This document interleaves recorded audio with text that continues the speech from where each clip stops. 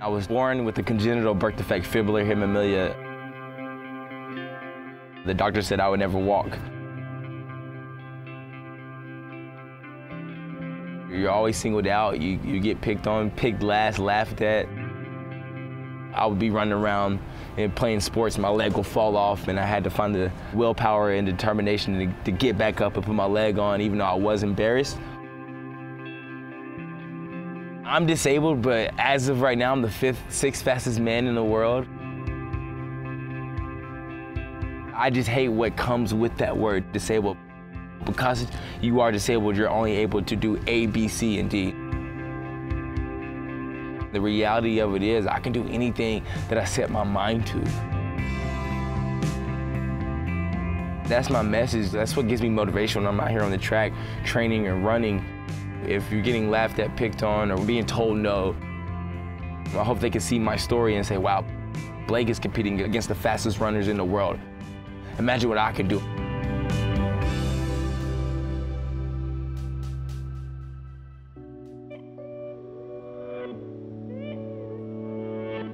Drake Stadium at the University of California in Los Angeles has been home to many of America's greatest athletes, including legendary track and field stars Jackie Joyner-Kersee and Allyson Felix.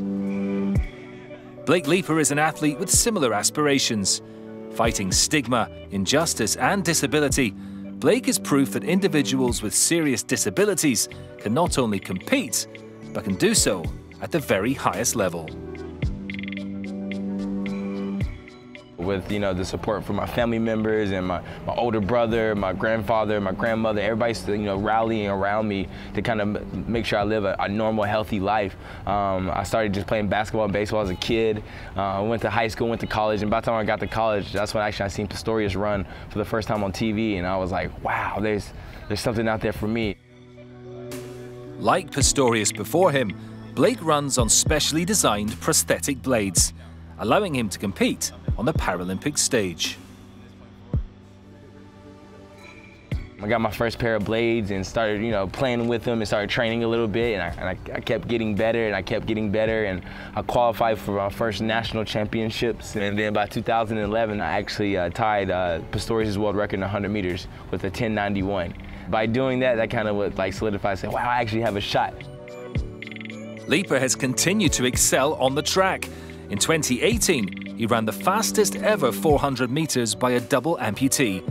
And at this year's US Track and Field Championships, he finished 5th in the final of the men's 400 meters, racing against able-bodied athletes. Blake is currently coached by former sprinter and NFL legend Willie Gault, who enjoyed a successful career as a wide receiver with the Chicago Bears and the Los Angeles Raiders during the 80s and 90s. Now an athletics coach, Willie is helping Blake try and achieve his dream of competing against able-bodied athletes at the Olympic Games.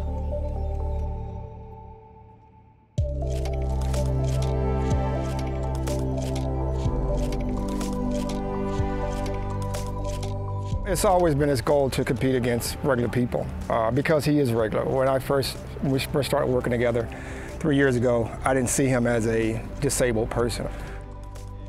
I saw him as a person who willing to work hard, dedicate his time and his energy to something and try to achieve a goal. And he's worked really hard these past 3 years to try to accomplish that. I mean, the fact that he is running against able bodies and he has this disability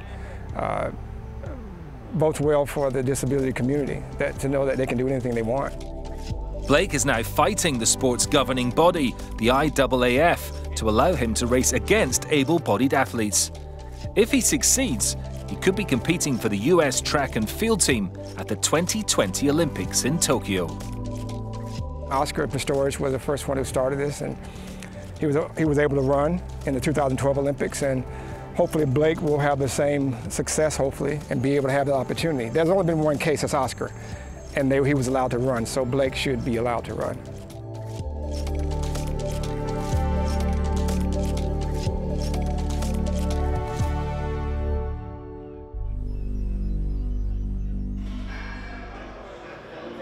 Another key member of Blake's team is his trainer and manager, Johan Steffensen.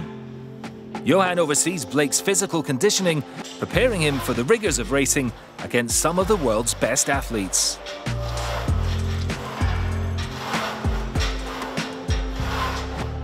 He is just one of the fastest and most hardworking men in the world now. He has, like people are talking about, you know, it's the blade, but it's not. It's just brutally hard work. And he's working probably harder than anybody out there. Blake follows a unique training plan to accommodate his needs as a double amputee. We have to change up a few things because he doesn't have calves, he doesn't have ankle joints, so there's a lot of things that we have to change there. We just tried a lot of things and we are on a pretty good routine now. It's challenging, but it works.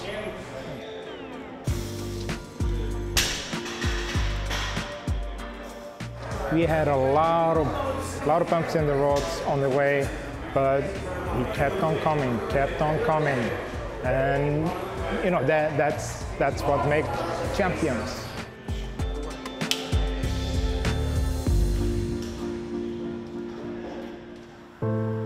Those bumps in the road are the other side of Blake Leeper's story. Even when he was winning medals and enjoying success on the track, Blake was also battling a decade-long addiction to alcohol and drugs. Deep down, I was searching.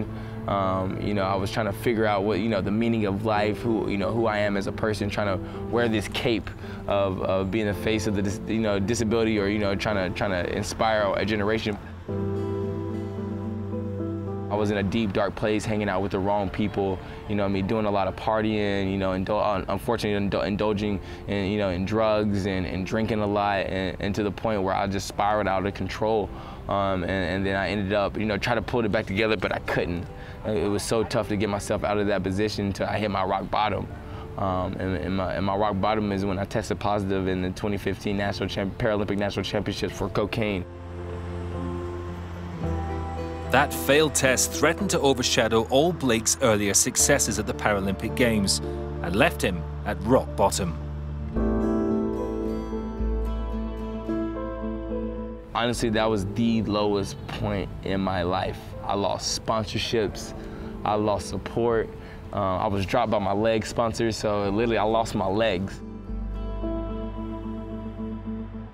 I made a huge mistake, but the most important thing I learned is, what are you going to do after that mistake? Life is not about how hard you can hit, it's about how hard you can get hit and keep moving forward. It's about how hard you can take hits and keep pushing forward. And those days where I was suspended and I didn't have that much money in my bank account because I lost sponsorships, and people lost their belief in me, and people was talking bad about me, I still had to wake up and suit up and put my legs on and show up at the track and train like I was a champion. And I was determined to make right, to make amends, and to get my life back on track. With his addiction troubles behind him, Blake Leeper is determined to be a role model for people struggling through adversity. He's also hoping to inspire a generation of disabled athletes by becoming one of the fastest men in the world.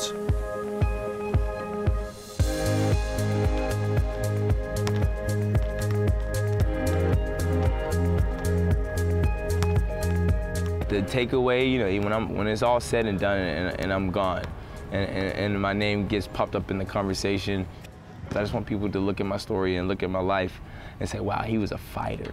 Like, wow, that kid fought. He gave it all that he had, and through the ups and downs, through the disability, through the addiction, through all of it, he never quit. And so by them identifying that is that mindset of never quitting regardless of the situation that you're in, that I fought through it all, that can maybe give them some little inspiration and hope, and saying, wow, if Blake fought, I can fight too. So whatever situation I'm going through, I'm gonna push through it. That's what I want people to take away. That's what I want people to understand about my life.